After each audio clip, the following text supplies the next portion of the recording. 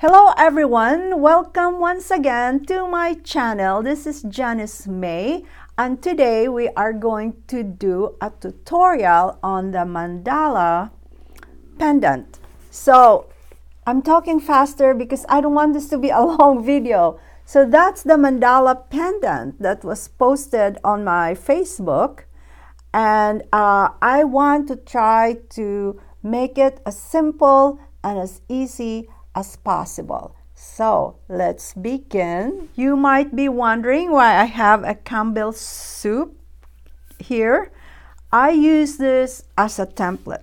So that's what you need to do. Depending on how long the beads you want to be using, that's how that would be the size diameter of your mandala or of your template. So just to describe briefly, it's like that. There's like a hole here in the middle, and this is the circle, and you will be using 24 gauge wire for the outer because you need to be a little heavy, and you need 22 gauge for outer and 24 gauge for inner. And to attach the beads on here, you need the softer. This is 28 gauge wire. The other thing you can do is already just take, you know how they sell those metal bracelet, gold or silver. You can probably find them at the 99-cent store. That's also a good thing to use because it's already made as opposed to you having to make it. So let's start. First, you need to take the wire. So let's say you need 2 feet of the 24 gauge wire. You are making the circle here, the outer circle. I always just estimate things and I don't measure unless I have to. So then what you need to do is form it here. Okay, so you also need to choose a rim where it will easily come off. So just like using a ring mandrel, this is your mandrel, except they are it's huge. Okay, so maybe about 2 or 3 times around there. Okay, so then you take it out. Okay, so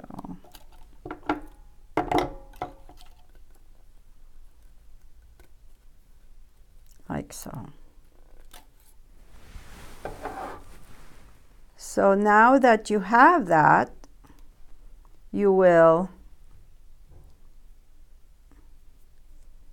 wrap the remaining wire around it.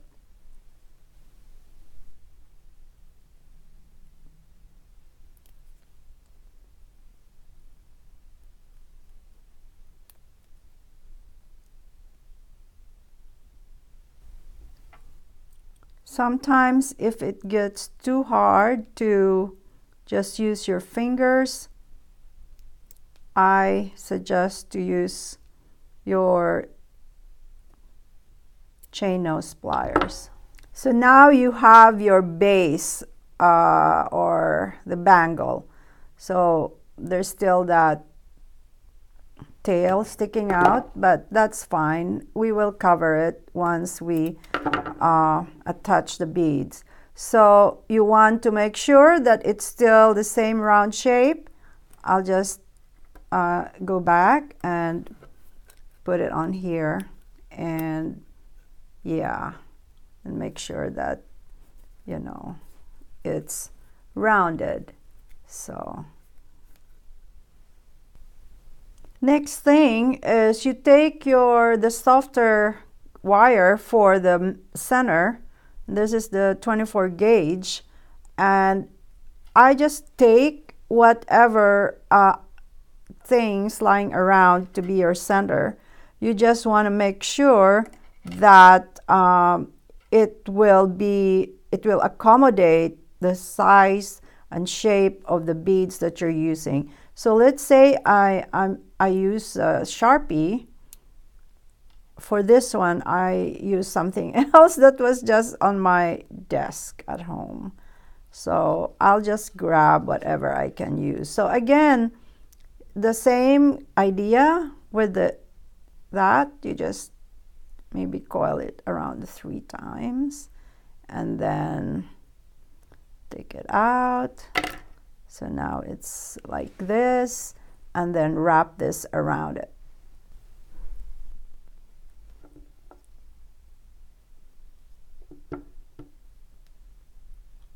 Sometimes it's hard to get the wire from under. You can use your pliers, or for this one I use a crochet hook to get the wire from under. So now we have our rings.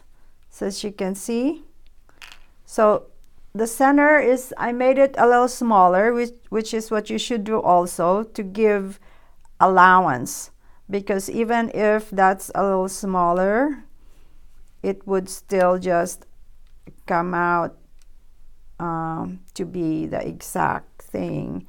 So this is the beads that I have. I'd like a little green tone on there for St. Patrick's Day. Happy St. Patrick's, everyone. So yes, so this, what I'm using is the 1 inch, paper beads. So you see there's a little room on there, a little space for your wires. So basically that's what you're going to be doing, using the softer wire. And for the center, I have 3 possibilities here. It can be that turtle, which is super cute. Let me see. Oh, might be too big. Or this glass bead, or this one. Just, this is the same crystal I use for this. I'll probably go with this. Seems like that's the perfect choice. So then I cut about 3 feet of the softer 28 gauge wire. Because if we run out, we can just add. If it gets too long and it kinks and you keep straightening it and pulling it, it can get weak and can break. So I will take the smaller ring and just attach this in the middle. I mean, the center of your 3 feet wire. Okay, so now it's like this.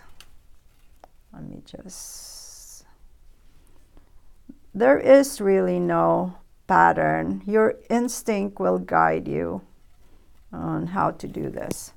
Okay, it's a mandala after all. So okay, now that you have anchored that on there, you can start attaching your paper beads. So like this, and then you take your bigger ring and then just wire around, wrap once, back up twice, and then you will, this is the most important thing that you need to learn, I guess. And then bring it back out here like so. I can see the wire coming out. It can be tricky if the hole is not big enough. There it is. Okay, so you pull this, and then you have the tricky part is the first bead, basically. Okay, and then you do another one, pull it, you hear it click like that, you do another one. So I'm just gonna go this way. It doesn't matter where you want to go. And again, put your bead. I'm just going to show you one more time, and then I'll take you off camera and I'll do the rest, or we're going to be here for more than an hour or an hour. This doesn't really take long. It's just the first one would be a little tricky. Okay, one, and bring it up again. Bring it up again, and then do the same thing. Put it over here, and down. So when it's like this, sometimes when it kinks, and it kinks bad, you just need to cut the tip off, because you want to have a clean. For some reason this is not going through. There it is. And then that's what you need to do. Just go around and around. Okay,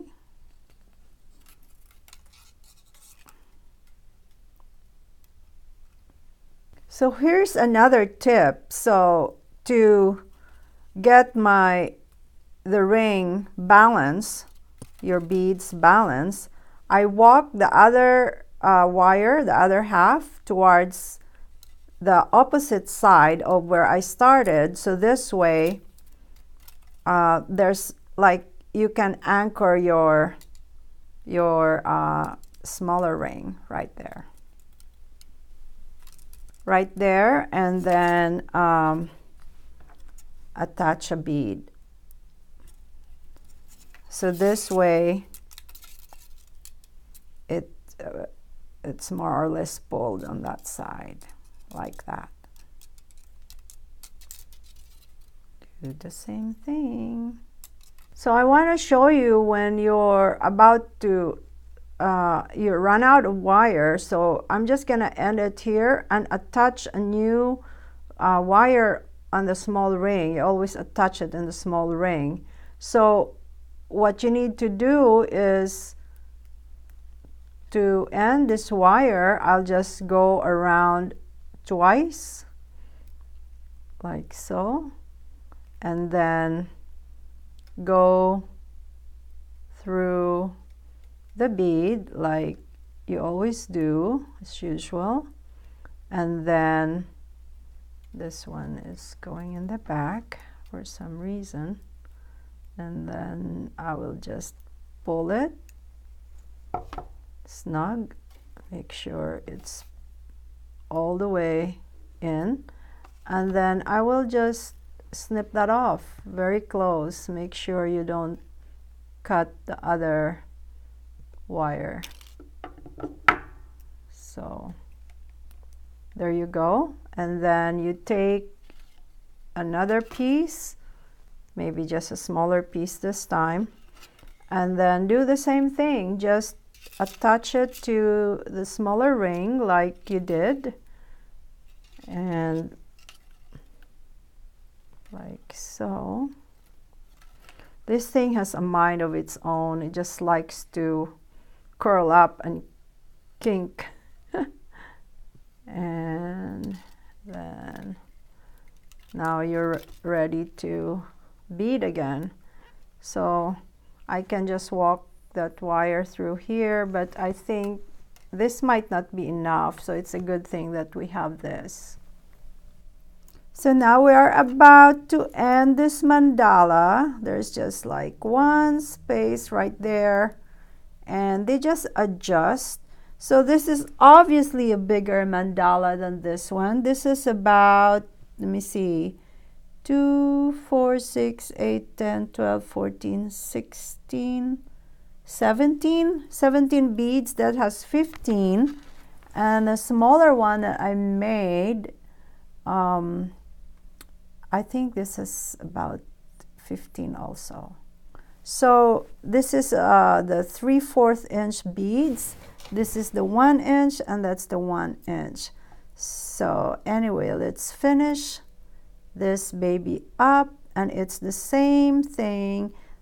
When you end a wire, just go round and round over this, and then pull it through there, and then cut the string off.